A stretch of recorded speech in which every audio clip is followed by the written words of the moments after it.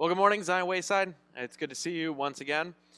We are especially happy today because we are just coming off of the announcement, the big unveiling of our reopening plan to gather right here in our sanctuary again.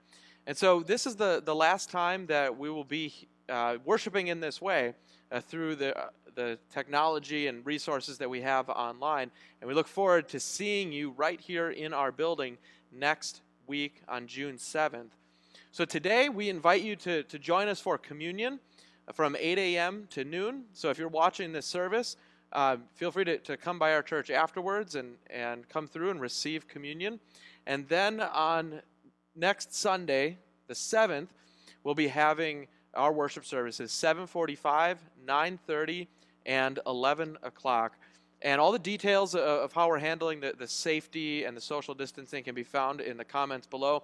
Or if you look on our website or our Facebook page and see the video that we released, also detailing some of those steps that we are taking. We want to be as safe and careful as we can while still gathering here together. Now, there is still another option. If you're not quite ready to gather in a big group and be inside this building, with others, we are providing an opportunity for you to still receive confession and absolution and communion. And so that will be Wednesdays beginning June 10th from 4 to 6:30. So Wednesdays beginning June 10th from 4 to 6:30, and you can come as an individual or as a family to our sanctuary, receive communion, and then be on your way. And we'll keep that going for as long as we need to as well. We're also excited because this Wednesday, our 8th grade class will be celebrating their graduation service right here as well. And so we congratulate them, and we'll hold them in our prayers this morning too. So as we prepare to gather and celebrate through these means of technology, we prepare our hearts and minds as we go to our God in prayer. So please pray with me. Lord God and Father, we once again thank you for your faithfulness. Faithfulness in times of prosperity, faithfulness in times of adversity, faithfulness in whatever lies ahead. Lord, we ask that you would prepare our hearts and minds by your Holy Spirit to whoever may be watching this, that you would prepare the hearts and minds of those who lift up your praises and preach your word, that your word may go out and faith may be strengthened. Lord, we pray and gather in your name, Father, Son, and Holy Spirit. Amen. We now begin with our opening song. This is Amazing Grace.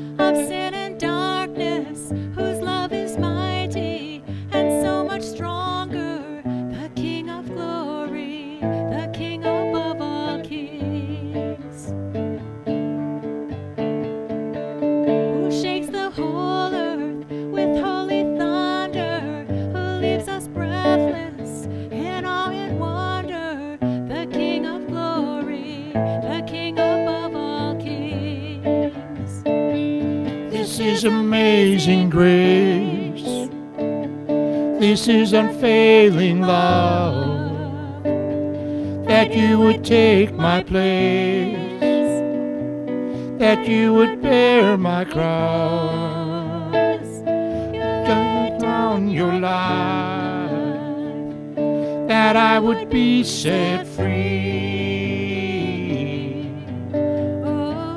Jesus, I sing for all that you've done for me.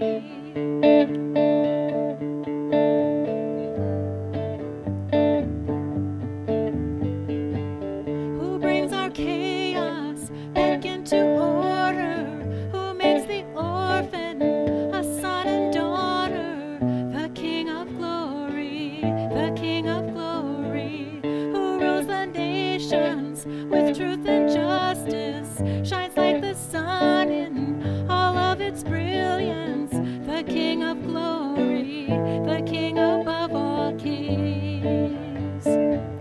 This is amazing grace, this is unfailing love, that you would take my place, that you would bear my cross. You laid down your life, that I would be set free. Oh, Jesus, I sing for all that you've done for me. worthy is the Lamb who was slain. Worthy is the King who Conquered the grave. Worthy is the Lamb who was slain. Worthy is the King who conquered the grave. Worthy is the Lamb who was slain. Worthy is the King who Conquered the grave. Worthy is the Lamb who was slain. Worthy, worthy, worthy. This is amazing grace. This is unfailing love, that you would take my place, that you would bear my cross. You laid down your life, that I would be set free. Oh, Jesus, I sing for all that you've done for me.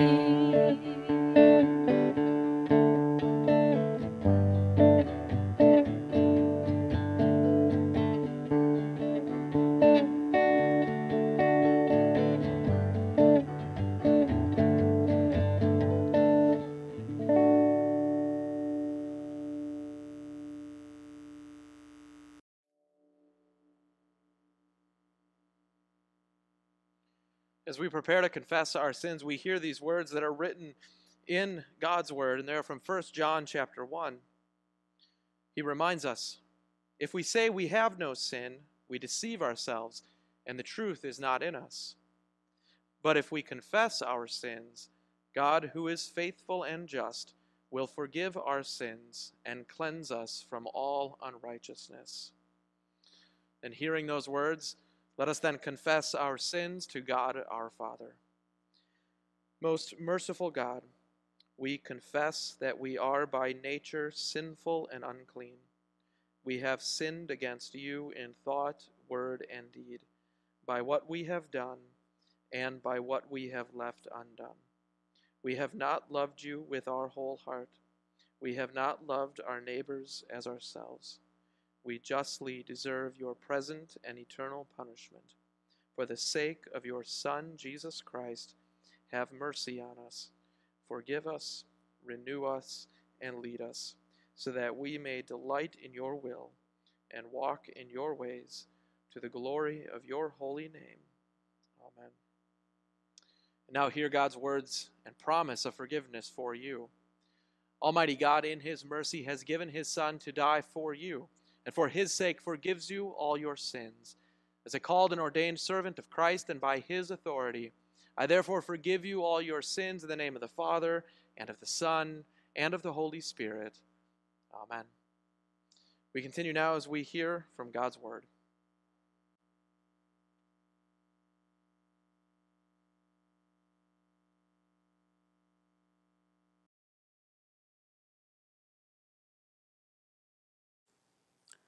Our first reading for this morning is taken from Numbers chapter 11. So Moses went out and told the people the words of the Lord. And he gathered 70 men of the elders of the people and placed them around the tent. Then the Lord came down in the cloud and spoke to him, and took some of the Spirit that was on him and put it on the 70 elders. And as soon as the Spirit rested on them, they prophesied, but they did not continue doing it. Now 2 men remained in the camp, one named Eldad and the other named Medad, and the Spirit rested on them. They were among those registered, but they had not gone out to the tent, and so they prophesied in the camp. And a young man ran and told Moses, Eldad and Medad are prophesying in the camp. And Joshua the son of Nun, the assistant of Moses from his youth, said, My Lord Moses, stop them. But Moses said to him, Are you jealous for my sake? Would that all the Lord's people were prophets, that the Lord would put his spirit on them? And Moses and the elders of Israel returned to the camp. This is the word of the Lord. Thanks be to God. Our epistle reading is taken from Acts chapter 2. When the day of Pentecost arrived, they were all together in one place.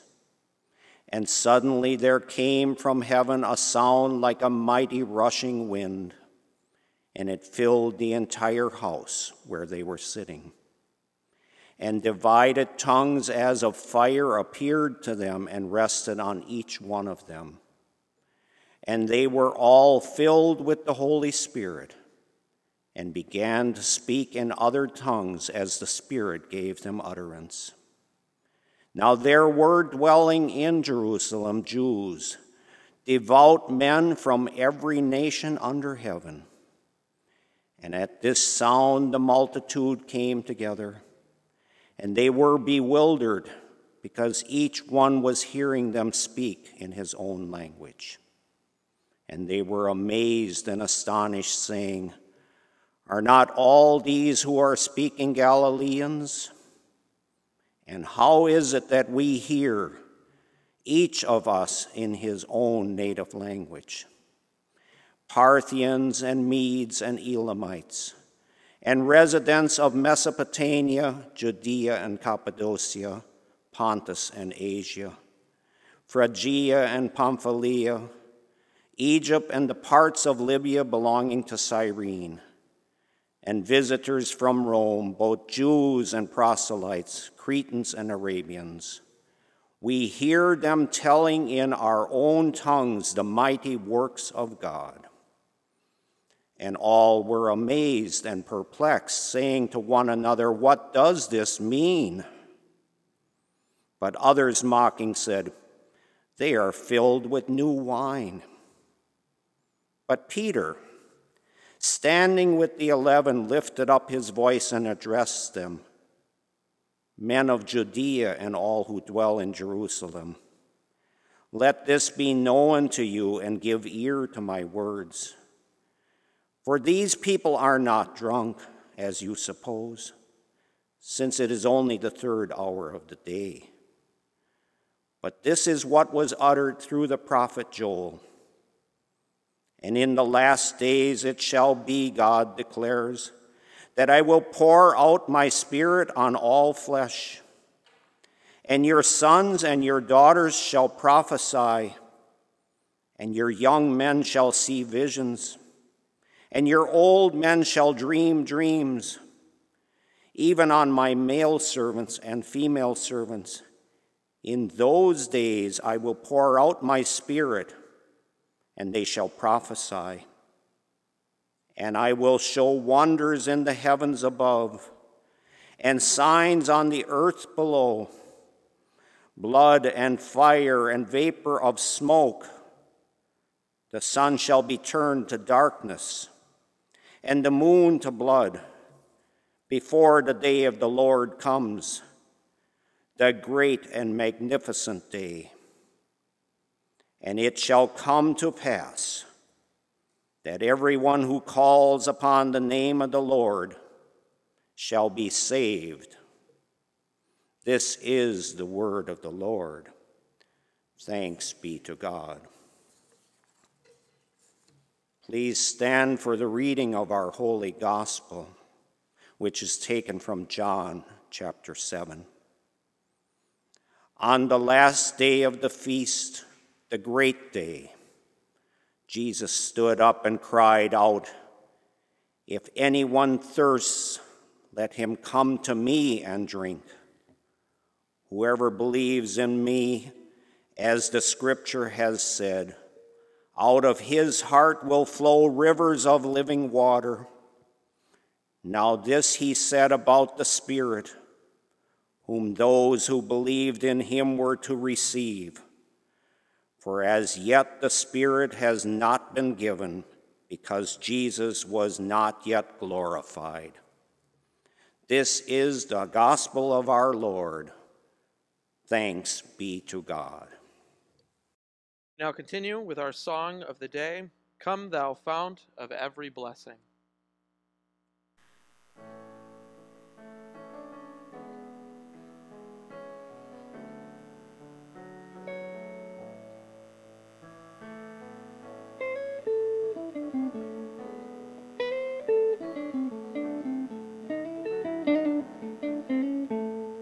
Come thou fount of every blessing, tune my heart to sing thy grace. Streams of mercy never ceasing, call for songs of loudest praise. While the hope of endless glory fills my heart with joy and love, teach me ever to adore thee. May I still thy goodness prove.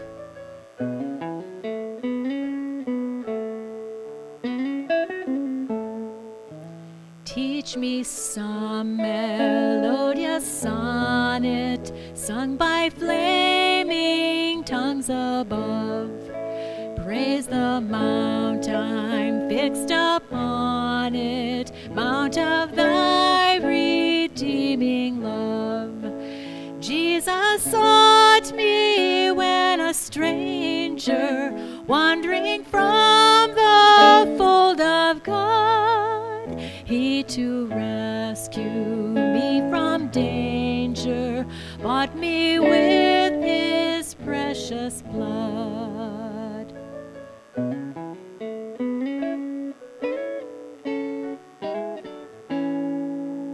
Oh, to grace, how great a debtor daily I'm constrained to be. Let thy goodness, like a fetter, bind my wandering heart to thee. Prone to wander, Lord, I feel it, prone to leave the God I love. Here's my heart, Lord, take and seal it for thy courts above. Here's my heart, Lord, take and seal it for thy courts above.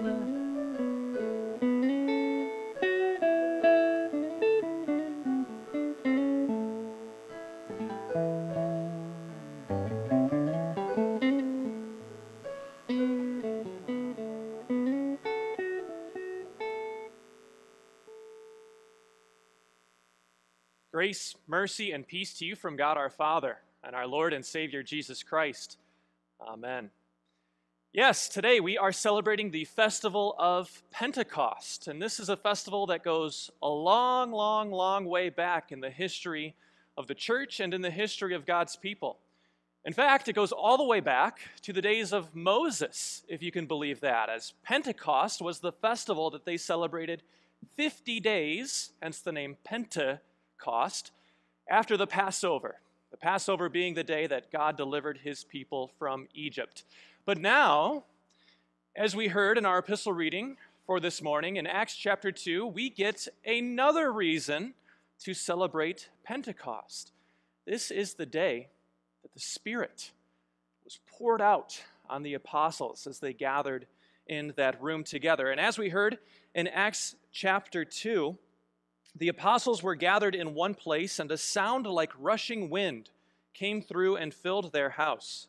And divided tongues as of fire appeared to them and rested on each of them. And they were filled with the Holy Spirit. Tongues of fire.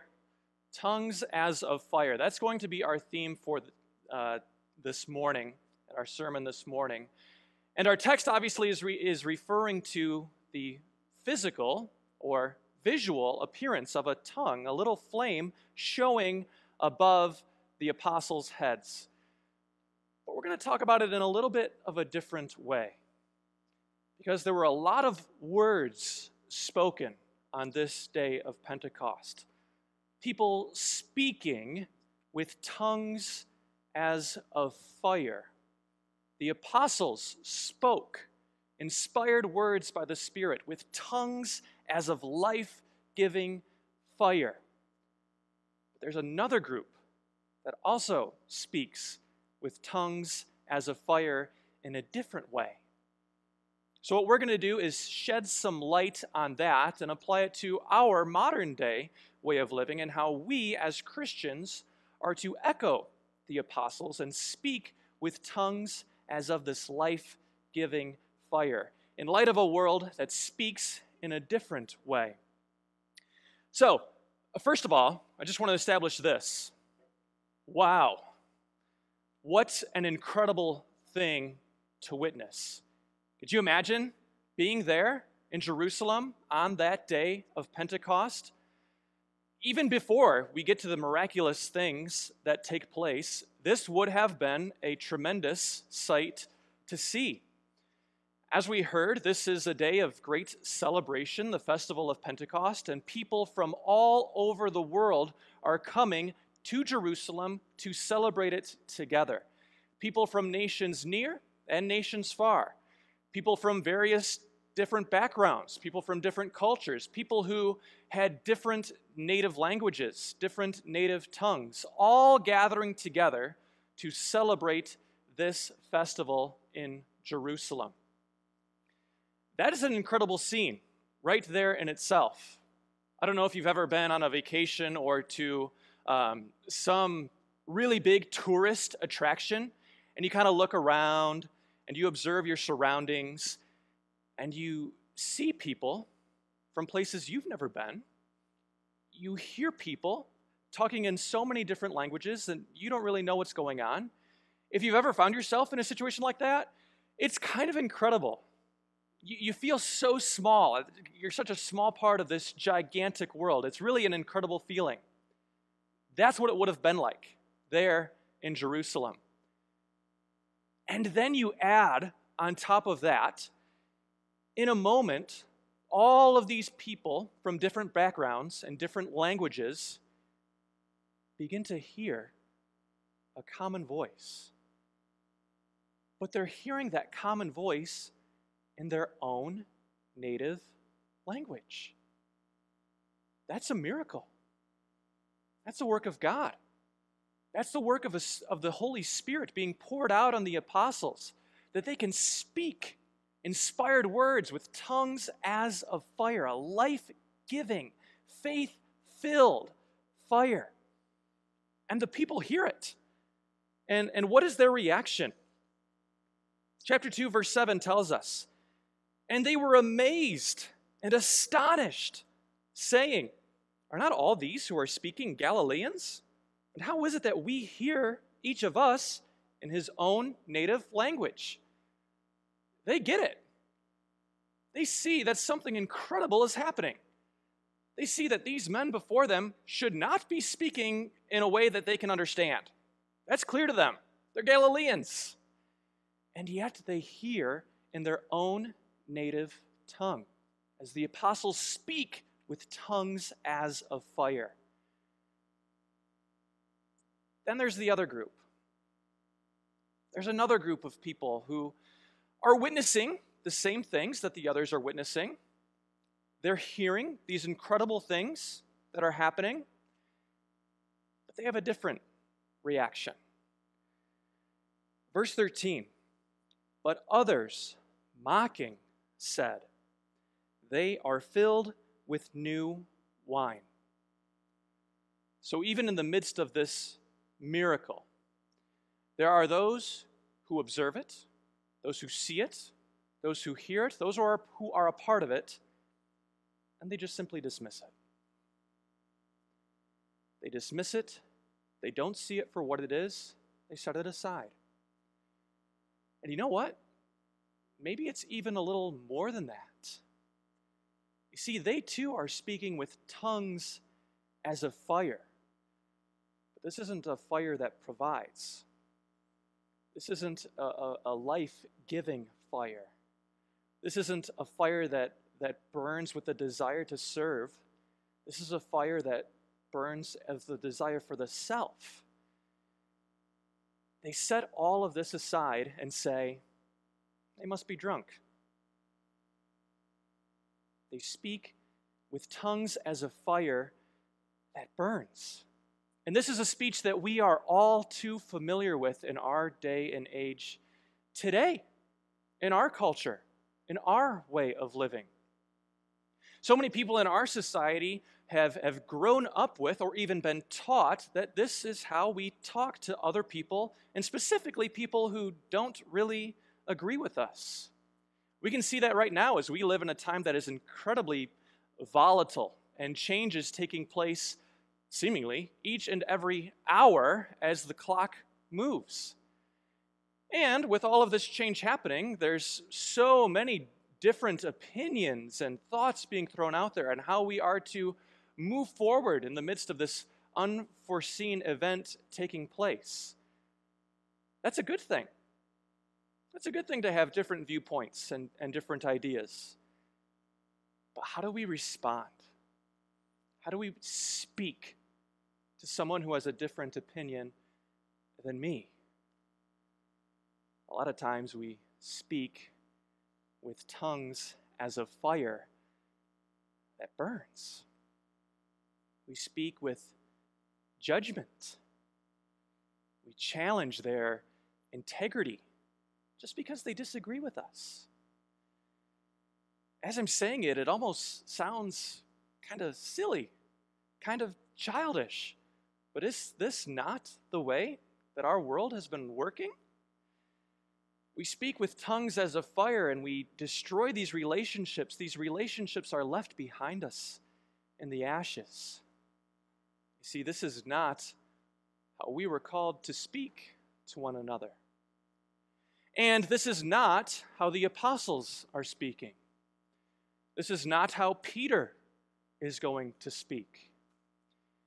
You see, the Holy Spirit was poured out to the apostles that they may speak with tongues as of fire, inspired words, words given to them by God so that all may hear it, faith-filled words. Well, what does that mean? What story does that tell? Well, the text tells us what those words were. Verse 11 says, "We hear them telling in our own tongues the mighty works of God." The apostles were simply telling the story. They were telling the story of how great their God is and the mighty things that their God has done for his people ever since the beginning. They told the story of how God created all things, including his most beloved creation, us, people. They told the story of how when even sin and death entered into the world, God did not dismiss his people, but rather he made a promise. He made a promise that he was going to send someone to solve these problems. They told the story of how God provided great leaders for his people with men like Abraham, Isaac, and Jacob. They told the story of how God delivered his people from the hands of the Egyptians through Moses. They told the story of how God preserved that first promise through the words of the prophets. And now they tell the story, the mightiest act of God. When God himself came down from heaven as true God and true man. Jesus, he was here. He was with us. And Jesus, he spoke with a tongue as of fire. He spoke words of repentance, He spoke words of change. He spoke words of turning around. He spoke with the words like, go and sin no more. But he always followed those words with words of forgiveness, with words of love, with words of peace. Jesus spoke with a tongue as of life-giving fire. But there's more to it than that. Because you see, Jesus actually lived out those words. Those words are part of who Jesus is. Jesus put those words into action, and he did so by laying everything down, by laying down his own life and going to the cross for the sake of others, for the sake of the world, for the sake of our forgiveness. And yet, even though he suffered death, to this day, Jesus lives. Jesus lives and has given us a great gift, the gift of his Spirit. The gift of his Spirit that he gave to the apostles on this day of Pentecost. He's also given that gift to us, that we too might speak words as of a life-giving, faith-filled fire. And so, I speak to you and say, go. Go. Go out and speak those words. Speak those words of repentance. Speak those words of forgiveness. Speak those words of respect, of love, of peace, because our world needs to hear it. And most of all, practice what we preach. Put those words into action. Let those words be a part of who we are as the church. Let us be a beacon of light in the midst of all the darkness. Let us tell others of what Jesus has done.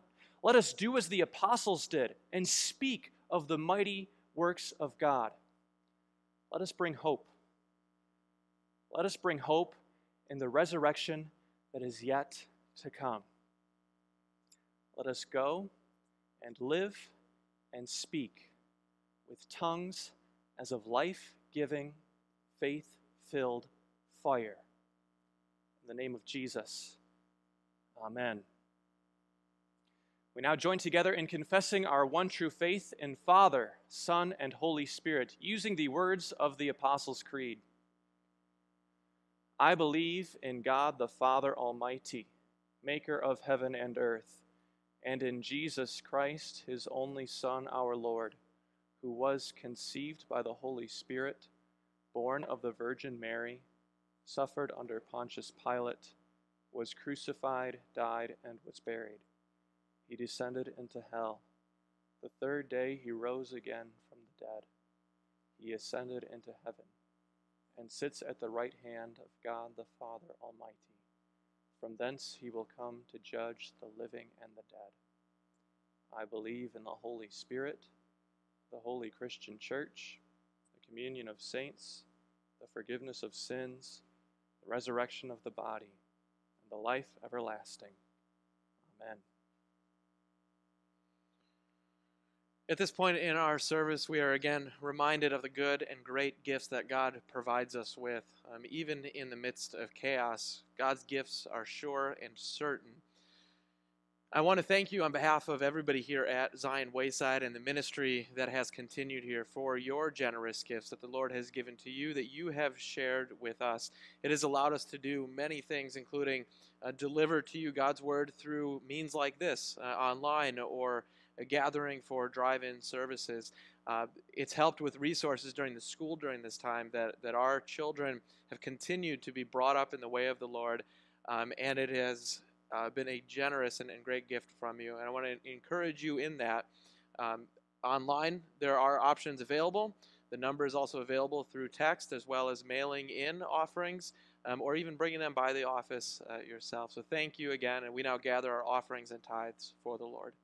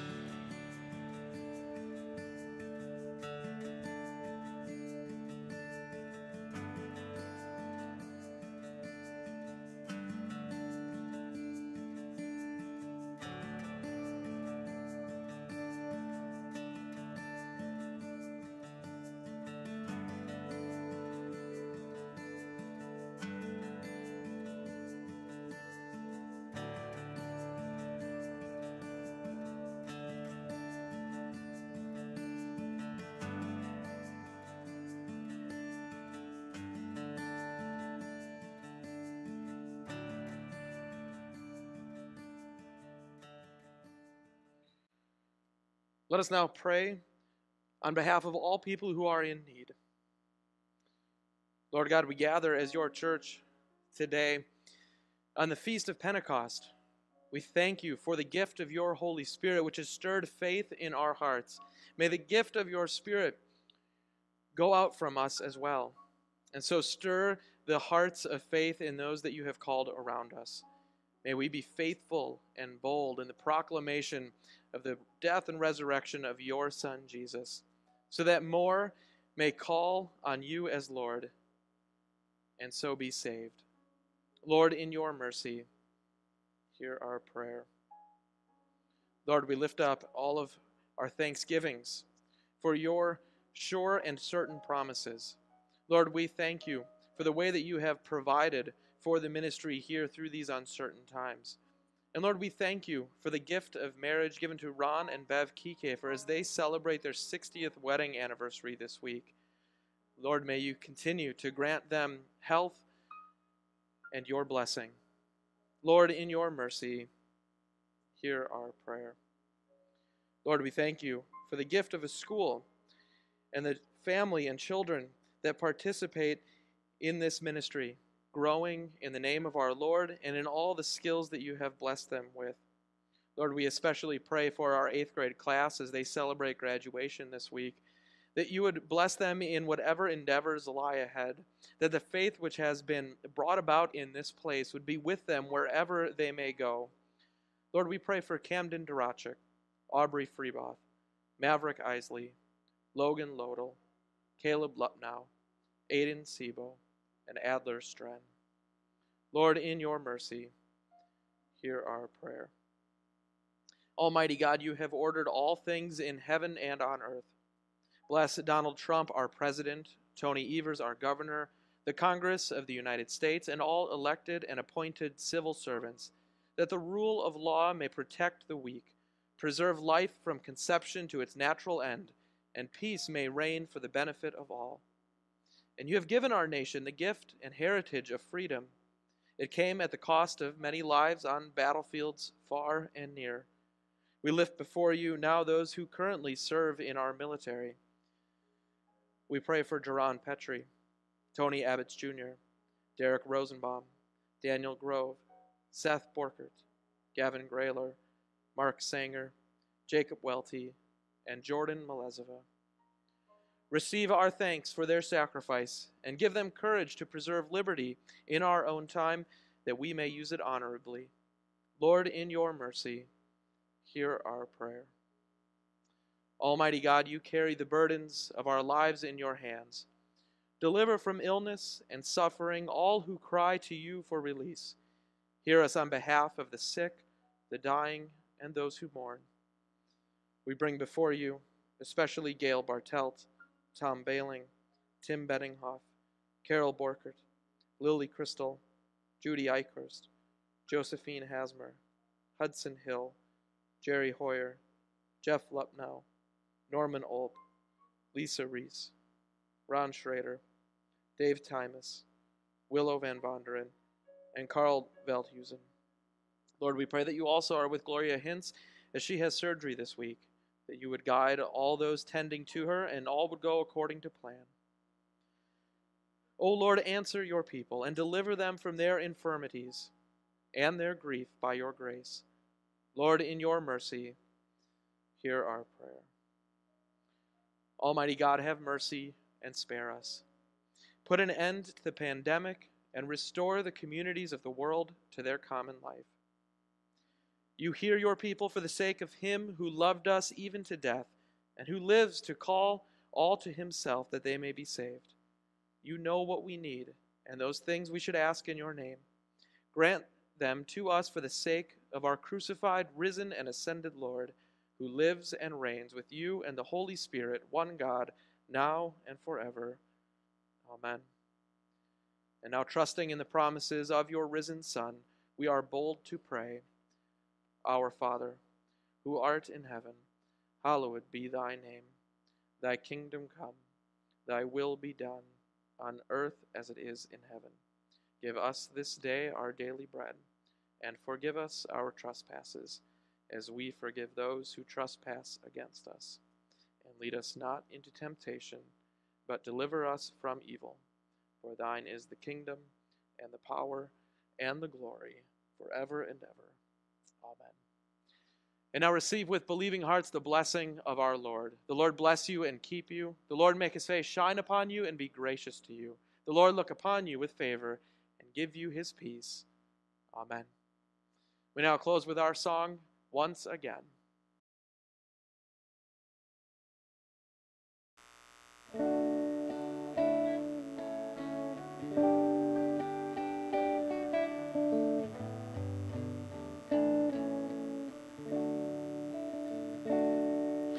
Jesus Christ, I think upon your sacrifice. You became nothing, poured out to death. Many times I've wondered at your gift of life, and I'm in that place once again. I'm in that place once again. Once again I look upon the cross where you died. I'm humbled by your mercy and I'm broken inside. Once again I thank you, amazed for you would pour out your life.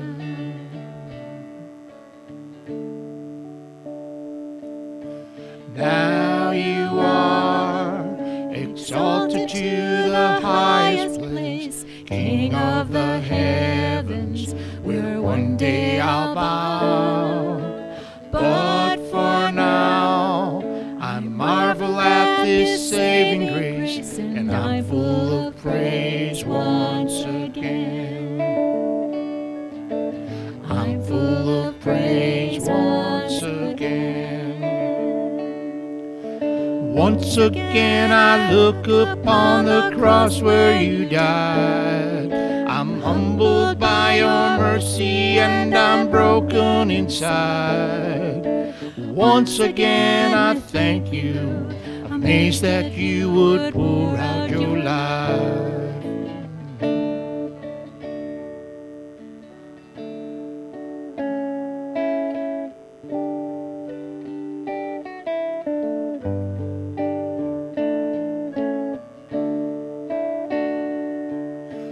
Once again I look upon the cross where you died. I'm humbled by your mercy and I'm broken inside. Once again I thank you, amazed that you would pour out your life. Thank you for the cross. Thank you for the cross. Thank you for the cross, my friend. Thank you for the cross. Thank you for the cross. Thank you for the cross, my friend.